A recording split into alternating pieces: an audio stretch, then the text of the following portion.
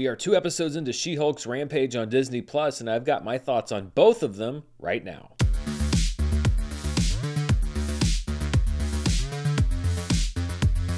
This episode is brought to you by Mint Mobile. To get your new wireless plan for $15 a month, go to mintmobile.com/Murrell and stay tuned after this review for more info. Hello everybody and welcome to my review of the first 2 episodes of She-Hulk. My wardrobe today, completely coincidental. Sometimes you just happen to grab the shirt of the thing you're reviewing that day. I'm wearing my 3,000 Years of Longing shirt tomorrow. So some of you might be saying, well, wait a minute, Dan, you already did a She-Hulk review, and that is true. I did do a non-spoiler review of the first 4 episodes that ran here on the channel last week, but I wanted to keep looking at the show weekly, number one, for these first few episodes because I can go into spoilers now that it's actually airing on Disney+, and also because after the first 4, I'll be getting fresh eyes and really want to talk about what's happening. By the way, because this is my first spoiler episode for She-Hulk specifically, just a disclaimer, I know that there are a lot of videos that get into all of the Easter eggs and all the little hidden things that you might have missed and comic book references. That's not really what I do. I talk a lot more about my thoughts on story and humor, etc. I know that there were so many references to things like potentially World War Hulk storylines and a Wolverine thing that people noticed. There are a lot of people that comb these episodes and do great videos breaking down all those Easter eggs and things. That's not what this video is, but I hope that you can find and enjoy some of those other ones if that's what you're looking for. So let's talk about the first 2 episodes, episode 2, which just came out, episode 1, which premiered last week. And I will acknowledge, first of all, if you saw my non-spoiler review, I was not the biggest fan of the series so far. I don't hate it, but I'm very in the middle about it and kind of on it. And I acknowledge that I am very, very much in the minority, it seems, especially amongst the critical community. And I probably could have just sat back and let the show pass by, knowing that a lot of people are probably going to disagree with me. But at the same time, I think it's important just to talk about this stuff and just share what I liked, and I do like some stuff, share what I didn't like and I don't like some stuff, and talk about the show like any other Marvel show. So let's start with the first episode, which was the pilot episode, I guess you would call it, that premiered last week on Disney+, although I don't know if you call it a pilot because there was really no chance that the show wasn't going to get picked up. A large part of this first episode was the origin story of She-Hulk, and I thought that the origin story was fine. It was a little too quick and easy, maybe, with just a couple of drops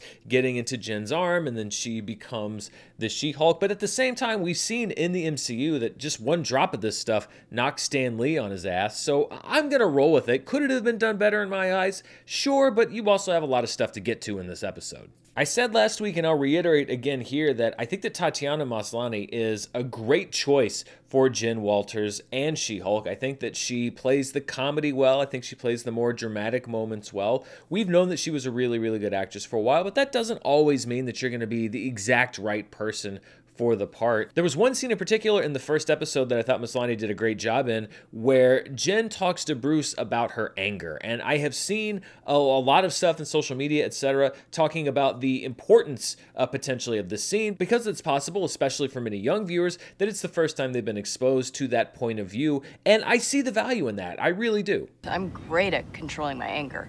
I do it all the time, because if I don't, I will get called emotional or difficult, or might just literally get murdered. My only pushback really on that scene would be something that the first episode does a couple of times, and I think a little bit unnecessarily, and that would be Jen sort of putting herself directly in competition with Bruce. And I'm not talking physically, I'll talk about that in a second, but just as far as positioning herself. And the end of the scene that I just talked about does that. I'm an expert at controlling my anger because I do it infinitely more than you. I think that the choice was made there, yes, to make a statement about society, but also I think to show why Jen and why She-Hulk is so powerful and why she's able to control the 2 sides of her persona and her personality more easily than Bruce was. I actually think the rest of the episode explained that very well, and I think that these couple of passages where she puts herself in competition with Bruce invites a little more scrutiny that's maybe not needed. On the flip side of the coin, though, I don't think that the intention was to make Bruce look weak, and I've seen some complaints to that effect. People looking at the boulder scene where Bruce throws a boulder and then She-Hulk throws a boulder farther. People criticizing that scene in particular, I think that's an example of lazy criticism, or kind of fitting the facts to your own agenda, because if you watch that full scene, Bruce throws a boulder, She-Hulk throws a boulder, and then the Hulk throws a boulder into outer freaking space. So it's not like the scene is saying, look how much stronger She-Hulk is than the Hulk. It was very obvious, I think, to anybody that's approaching that with an open mind, that he was taking it a little easy because he's doing training, and she's basically saying, I don't need you to take it easy on me. And he's saying like, okay, fine, so this is what I'm gonna do. That's why I always say that there is a middle ground when we're talking about these shows. It's not extremes one way or the other. I mentioned in my first review that because I was kind of middling on the show, that a lot of people were saying like, well, you know, you've got some kind of internalized misogyny or you're sexist or whatever. And I really don't think that's the case. And I think looking at my other reviews or really anything that I've done over my many, many years on YouTube will show you that it's the exact opposite. It's just that there are a lot of things, most of which don't have anything to do with the messaging or anything social, just didn't agree with me on this show. A lot of people would say that taking the middle ground is weakness, but I would say that taking the middle ground sometimes just shows that you can have different opinions about something without having to feel like you're here or here. And that's really how I feel about this show in general. When we're talking about Bruce and Jennifer, I think that they had a really good connection. I buy that they have been relatives for a very long time, even though we haven't really heard anything about Bruce's family in the MCU before. A lot of that is because Mark Ruffalo and Tatiana Maslany have great chemistry as actors. I don't know if there were chemistry reads done before they did the casting, but it works and they work together. I also like that the first episode references Bruce's relationship with Tony. I like the fact that in these shows we are referencing characters that aren't necessarily going to show up, but that makes this show feel like it's part of an ongoing history. There's something else that we'll address in just a moment where I kind of felt the opposite. But those moments were very sweet where Bruce is remembering his friend who's now gone. Tony built it for me a few years ago. He used to joke that I was alone and that one day he'd just swing by and take it back. One beat that I didn't like so much was the obligatory fight between Hulk and She-Hulk. This is an age-old Marvel trope where our heroes have to fight each other even if they're already friends because it makes for a good action sequence. I am glad that it was a short-lived fight and our heroes could get back to bonding over Cheetos because Frito-Lay has apparently bought a controlling interest in the MCU. Chip, sure.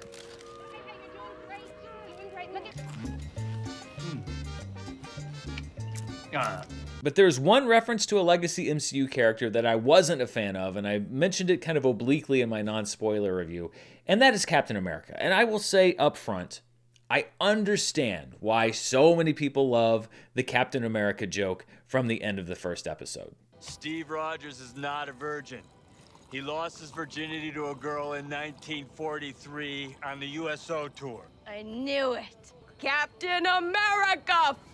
Captain America's virginity has been a topic of discussion for many times. We discussed it at Screen Junkies many times, which sounds weird now that I'm saying it out loud. And I understand why you want to take that topic and make a big moment out of it. But for me, as a fan of the character, it just didn't quite jibe with the Captain America that we know in the MCU. Now, I'm not anti-Cap getting laid. That man put more on the line for this country than just about anybody in the history of the United States of America. I just don't think it quite falls in line with the character that we saw in the MCU. He was always very inept with any woman other than Peggy. And I'm just not a fan of imagining him boning down with a random girl in some tent in Germany during a USO tour. But that's just my personal preference. I don't hold it against the people that like that joke. It just to me felt like this one-off joke without a whole lot of reverence to the character as established by the MCU, but also realizing that the fictional virginity of a fictional character isn't really that big of a deal. The first episode ends with Titania busting into the courtroom.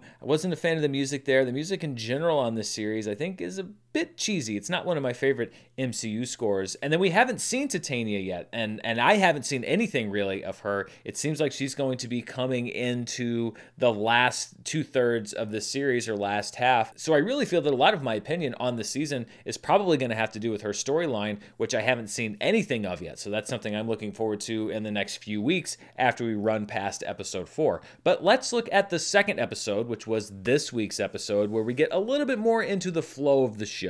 A lot has been said about the visual effects in this show. I think they look all right in some scenes, but the bar scene in this episode in particular, I thought She-Hulk looked really rough. The VFX just weren't quite there yet. I don't know if it was the lighting. I don't know exactly what it was, but I wonder if this played into the decision, apparently after the scripts were written, for them to write more of the series with Jennifer as Jennifer instead of Jennifer as She-Hulk. And you could see that a couple of times in this episode, actually. Could you go back to Jen? Jen, this is a serious conversation. Whoa, whoa, whoa. Can't come in like that.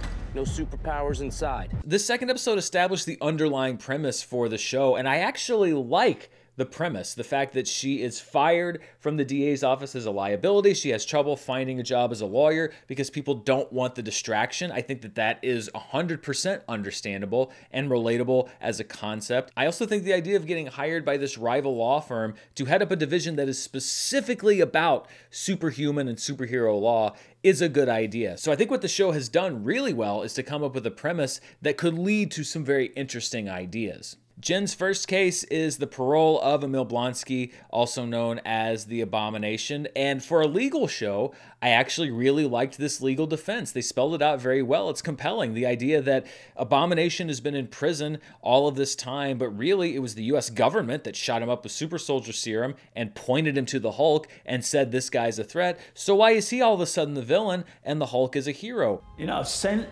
on a mission to take out a threat. I thought I was the good guy.